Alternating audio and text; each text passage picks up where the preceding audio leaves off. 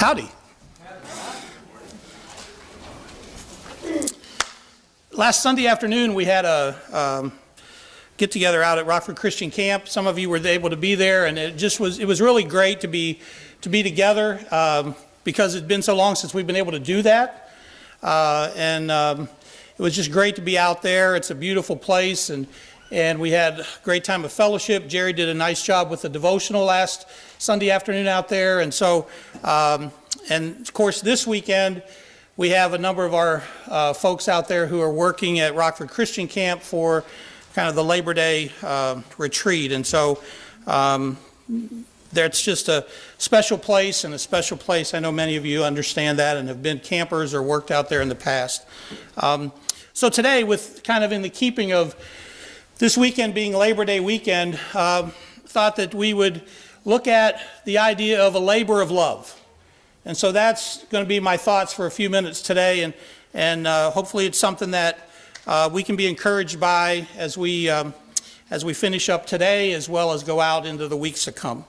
You know, when I was 5 years old, my parents, they bought 2 acres of woods on a country road at the top of a hill out in the middle kind of nowhere. And they began to clear that ground. And it took them a couple years to get it to where I thought it's supposed to be as a 5-year-old. By the time I was in first grade, though, it was cleared and ready to the point where they had actually built a basement. Now, if you are from Deep South, you probably don't know what a basement is, but a basement, a foundation, and we lived in that basement when I started first grade. And so over the next couple years, my parents continued to work that 2 acres, clearing more brush and adding things like a garage and building retaining walls and doing some more sprucing up, putting in a garden. And so by the time I started 3rd grade, we actually had a house on top of that foundation and on top of the basement, so we got to live upstairs, which was kind of cool. And so as an 8-year-old in 3rd grade, I thought, well, great, we're done. I was wrong. We were never done. And by we, I mean really my parents were never done. They continued to find projects to do there in that 2 acres to, I guess, make it better, to make it more inhabitable, to make it something that they really wanted it to be. And that included things like building a shed and putting in a fence so that we could have a horse, my brothers and I. They went about kind of cementing the driveway, putting in a basketball goal, clearing more of that 2 acres. And so by the time that I graduated from high school, I mean, obviously there wasn't much except upkeep to do, but that's what they had done, and they always found time to do that. Even when my dad would work 10 hours a day in the mill, he would come home and he would work till dark working on something on that property or within the house. It became a labor of love for them. Because as a young person, I would often ask, why? I mean, why are you doing that? Why are we having to plant a pine tree right there? I mean, we've got trees everywhere. Why are we doing this and that? And I found out as I looked back when I graduated high school, it was a labor of love for them. They enjoyed doing that because they had something that they put a lot of themselves into. Well then, by the time I graduated college, they had sold that piece of property, and they built and bought 2 more acres in the woods about 20 miles away, and they started all over again. And again, I ask, why? I mean, they weren't getting any younger, but they started all over again. And so it was that whole process of clearing. Some of you probably can relate to that, of building, of sprucing, of doing little things. Dad was still working, you know, but there was always things to do. But it was because it was a labor of love for them. And then it was a few years ago, a couple years before my dad passed away, and And I was talking to my dad on the phone, and he was telling me how his feet hurt, his ankles were swollen, his knees were really bad. He was having to get his knees drained regularly. He was going to probably have to have a knee replacement. So he was just telling me that, and then he changed gears on this conversation and said, oh, by the way, next week, your mom and I are going to go to the church camp in Eastern Ohio, and we're going to work a week in the kitchen. And again, I'm like, what? Why? You just said you have all this pain that you're dealing with, and then you said you're going to go stand for a week on concrete 8 to 10 hours a day, and the temperature was supposed to be in the 90s all week. And I said, why? And you know, this time I guess maybe I got a little different answer, or maybe a little clearer answer, because Dad said, well, we just really like doing that. And I was just like, wow. Church camp had now become a labor of love over the years for them as well. And I think some of you can relate to that. You have those things, whether it's Rockford Christian Camp, or whether it's the Helping Hands Pantry, or some other works that really are labors of love for you. That you do them because you really enjoy doing that. It's something you can do, and you enjoy doing that. Well, I don't think it was an accident that the work ethic that our parents kind of demonstrated, that they lived, my brothers and I were able to see that. And we grew up regularly hearing words like, give your best, or always finish what you start, or don't put off tomorrow what you can do today, or any job worth doing is worth doing well. And those expressions, they reinforced to my brothers and I, and we witnessed also what that meant when we watched our parents and their work ethic, and they demonstrated these labors of love that they had. And many of you have experienced, I'm sure, some of that same thing with your parents or your grandparents. And maybe you've captured that same essence and you've demonstrated it to maybe your children and your family. You know, as Christians, it takes more than just sitting here an hour or two a week really to have an impact on others around us. It takes more than that. The type of work ethic that we have, whether it's in our regular jobs or it's in our ministries that we work on or it's in those labors of love that we have, will have an impact on others. It will have an impact on people.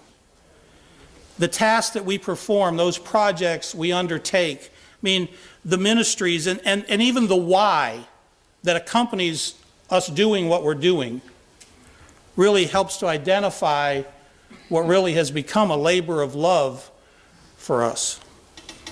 You know, there's a passage that I want to share with you that's found in Colossians 3, beginning with verse 22 and going through 25, and I want to share it with you from the Message. Every once in a while I refer to that simply because I think the wording kind of fits what we're going to be looking at. And so here's through the Message. It says, servants, do what you've been told, or do what you're told by your earthly masters, and don't just do the minimum that will get you by. Do your best. Work from the heart for your real master, for God, confident that you'll get paid in full when you come into your inheritance. Keep in mind always that the ultimate master you're serving is Christ.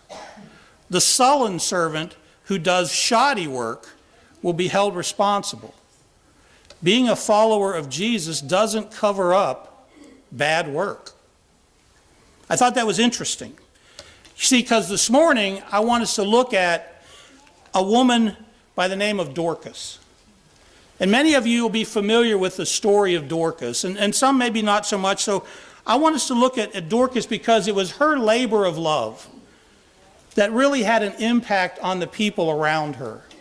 And I think it serves to teach us a lesson and give us a great example of just the kind of impact we can have by taking something that we really believe in, that we really are passionate about, and just putting ourselves into it. Even though others may say, why are they doing that? We know why. And so I want us to look at Dorcas. I mean, she was a blessing to those who lived in her community of Joppa. She was always going about doing good and helping the poor, is how she was described.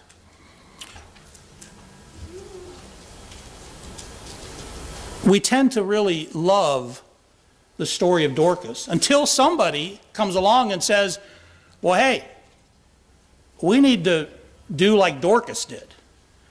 Well, today I'm that somebody. And I'm talking about me as well as I'm talking about anybody else. You see, when this story took place, when the account of Dorcas actually took place for real, probably there wasn't anybody in society who was more destitute than widows. They were usually considered the neediest in the community. And they could barely find work to give them food, let alone to take care of the other needs that they might have in life. And so Dorcas helped to fill some of those needs. You know, last week in my message, I talked about having a godly vision. And about having a godly vision can enable us to see opportunities around us where people need things, or we can insert ourselves and be a help to someone else. Well, Dorcas, I believe, had a godly vision because she saw the needs in the people in her community. And it wasn't just a matter of seeing them, she did something about it. She took action. She seized the opportunity. So I want us to look at Acts chapter 9 for just a minute and begin with verse 36. It tells the story of Dorcas. And so we're going to go from Acts 9:36 through verse 42. It says, in Joppa there was a disciple named Tabitha. In Greek, her name is Dorcas. She was always doing good and helping the poor. About that time she became sick and died. And her body was washed and placed in an upstairs room. Lydda was near Joppa. So when the disciples heard that Peter was in Lydda, they sent 2 men to him and urged him, please come at once. Peter went with them. And when he arrived, he was taken upstairs to the room. All the widows stood around him crying and showing him the robes and other clothing that Dorcas had made while she was still with them. Peter sent them all out of the room. Then he got down on his knees and prayed. Turning to the dead woman, he said, Tabitha, get up. And she opened her eyes, and seeing Peter, she sat up. He took her by the hand and helped her to her feet. And then he called for the believers, especially the widows, and presented her to them alive. This became known all over Joppa, and many people believed in the Lord. Dorcas was a disciple of Jesus. You know, a little while before this account took place, there was this persecution of Christians in Jerusalem, and so Christians were scattered everywhere. And it talks about in Acts chapter 8, verse 4, that some of those believers who were scattered went everywhere preaching the word.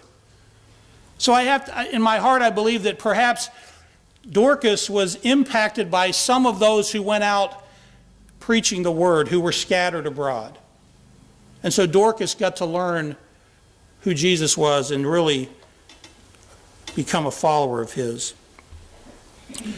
Dorcas was continually at work meeting the needs of those in her community, meeting the needs of those widows who didn't really have the means of themselves to even make or get themselves clothed.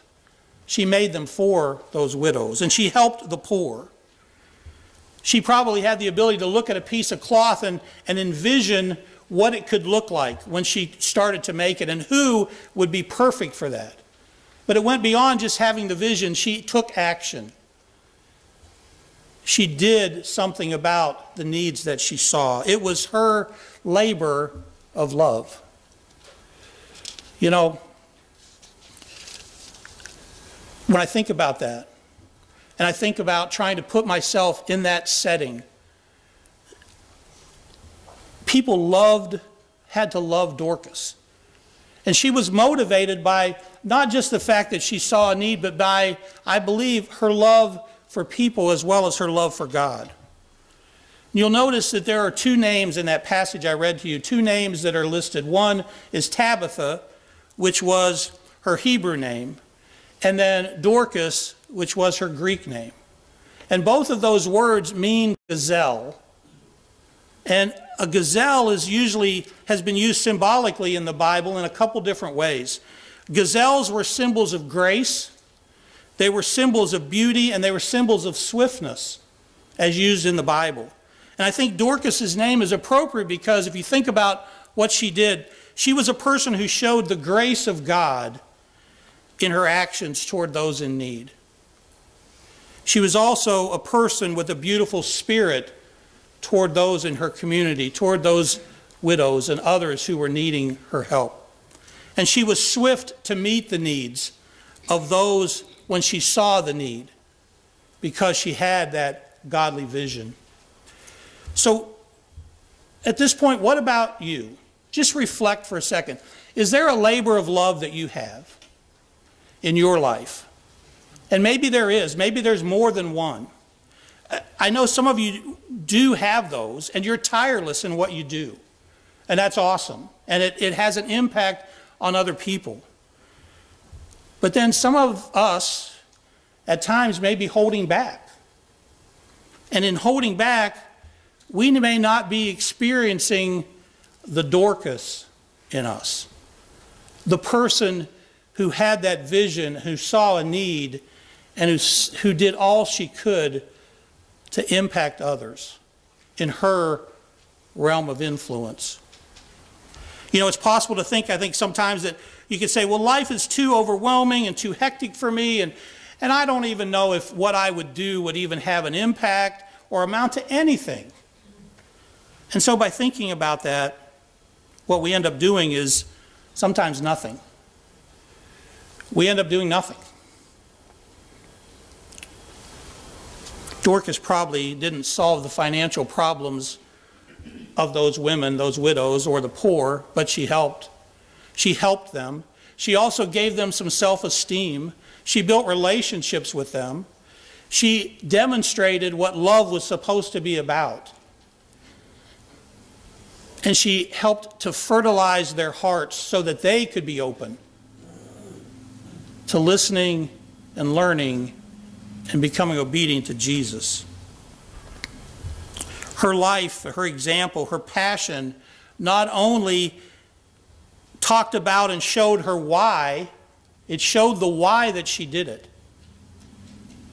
But it also helped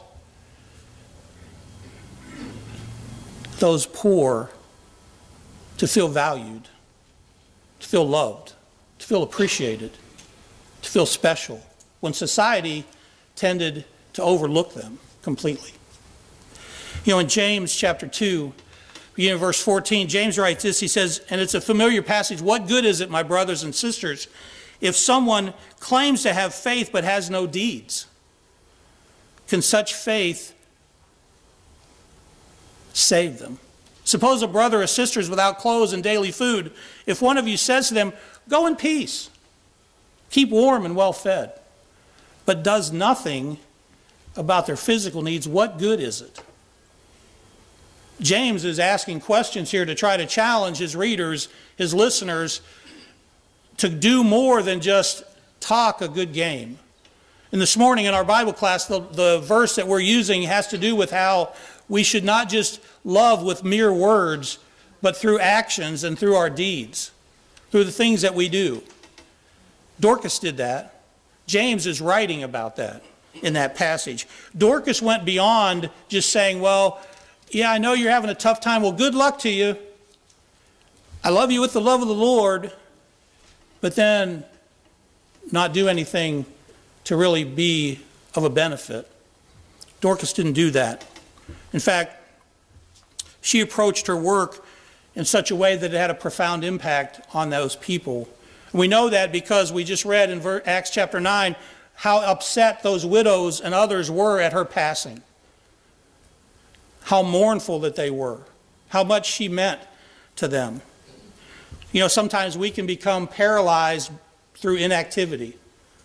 We can become stagnant, immobile. You know, what good will this little act of kindness do, we might think. And so as a result, then we don't take any action. We fail to cultivate the Dorcas that can be in every one of us.